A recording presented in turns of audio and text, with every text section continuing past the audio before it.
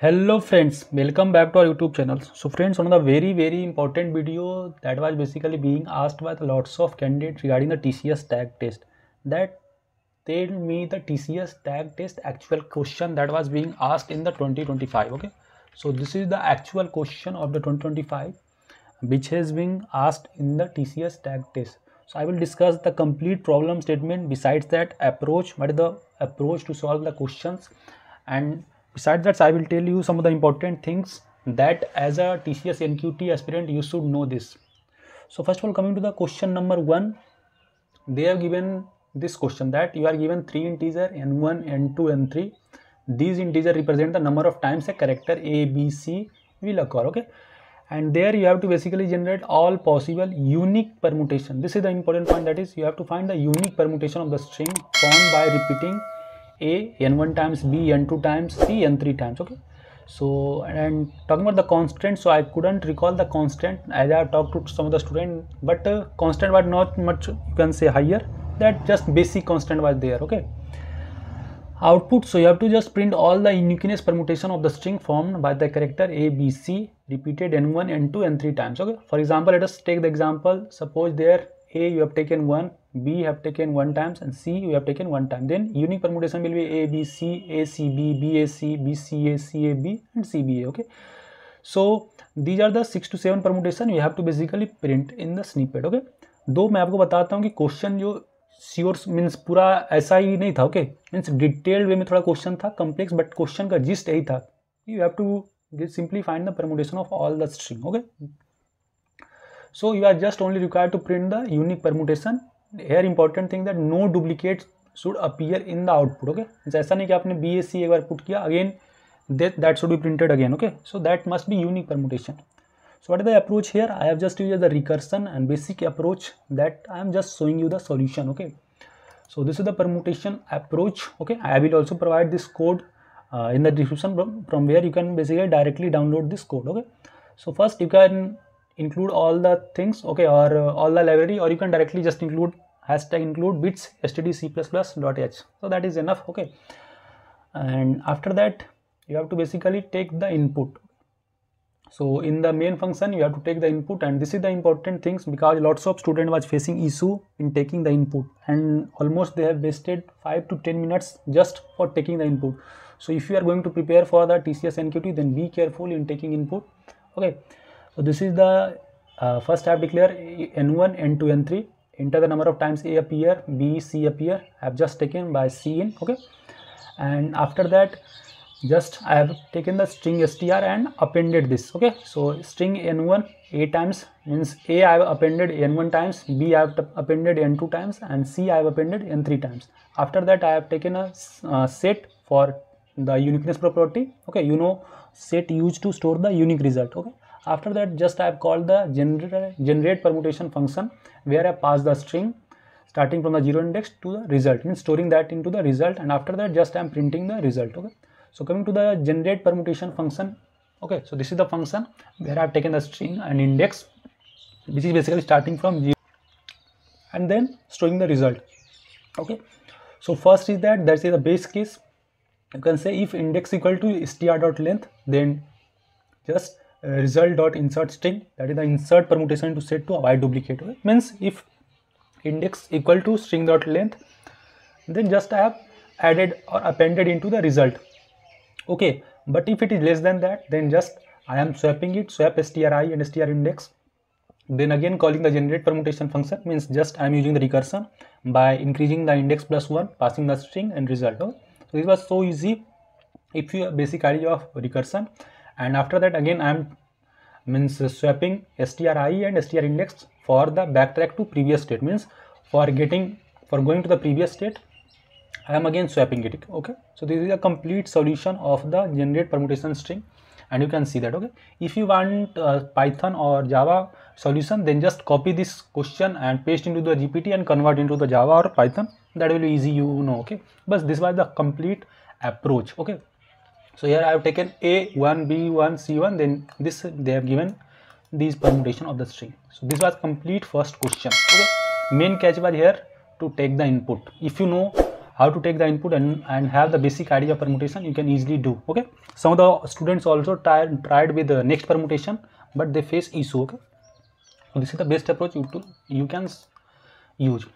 Talking about the second question that was being asked. Okay, so here you can get the solution too. Talking about the second question or problem, what they asked.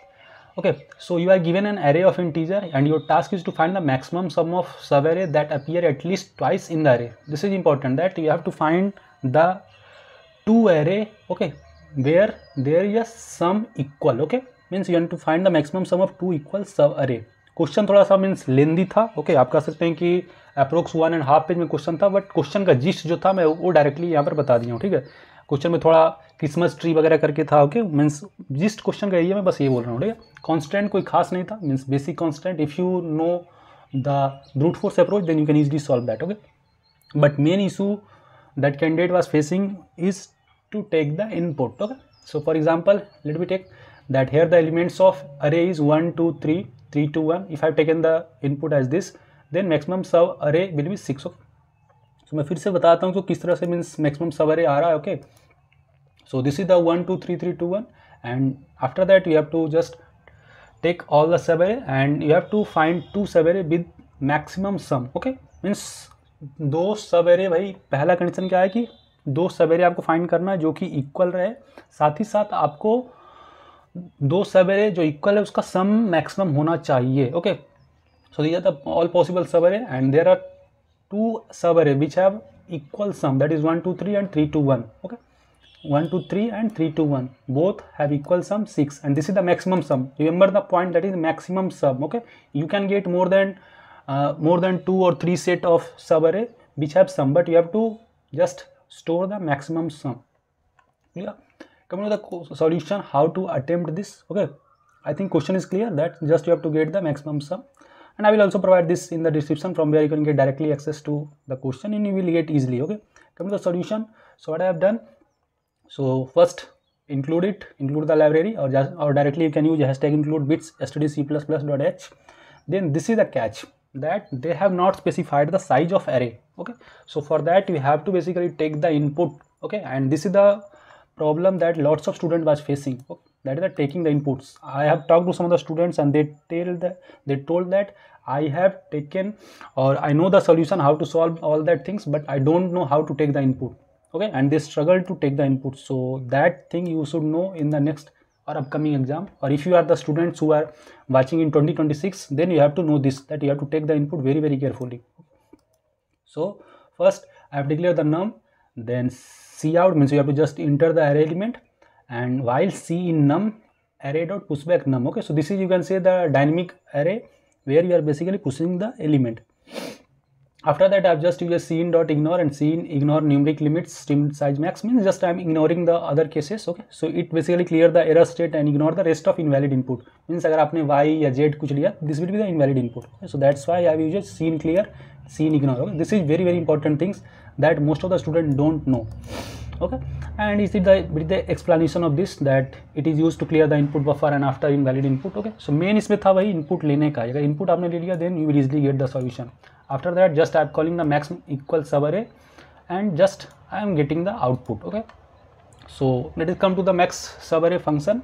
So this is the max sub array function where I am taking the array which I have taken, you can say dynamically. Okay, and after that I have getting the size n equal to nums dot size and maximum sum equal to 0. Okay, then I have created a map or on a order map where I have stored the all possible sub array. Okay, so यहाँ पर आप देख सकते हैं कि all possible sub array का sum मैंने map में बेसिकली पुश कर दिया. Okay, and after that I am just comparing each सब array and I am basically trying to find the two सब array which have equal some. Okay, so this is the approach I have used, and after that you have to basically update the maximum sub. Okay, means there may be some chance that you get two sub array or more than two sets of sub array, but you have to basically just consider the maximum sum sub array. Okay, means आपको वही sub array को consider करना जिसका sum maximum रहे.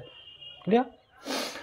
So this is the approach I have used, and this is the condition. I think you may have problem that what I am basically doing here. So here basically means this condition basically check if the subarray are disjoint, that is one subarray ends before other begins or vice versa. Okay, means if either condition is true, it means subarray don't overlap. Okay, Simply it basically check that if means two sub area is not overlapping. Okay, so this is the basically approach we are using. Okay, so I hope now your all doubt is clear regarding the tag test and what are the things that you should know. Okay, so there I have taken the element 1 2 3 3 2 1. Okay, and why I'm taking here y, just to terminate this. Okay, so y is invalid input, so our input will terminate. Okay, and after that we are getting the maximum sub array sum equal to 6, that is 3 to 1. Okay, this is 3 to 1. So 1 to 3 sum is equal to what? 3 plus 2 plus 1 equal to 6, and similarly 3 to 1 sum will be what? 3 to 1, that is 6. Okay, so both have equal sum 6, and this is the maximum sum. You can try all things, you will get the maximum sum of this. Okay, so I hope this video informative to you. If you still have any query, feel free to ask here, comment here, and please friend support and subscribe us, because you know I was with you from starting of the codevita to last till tag test, and in upcoming days too I will provide lots of important video. So make sure to support and subscribe us. Thank you. Bye bye. Meet you in the next video.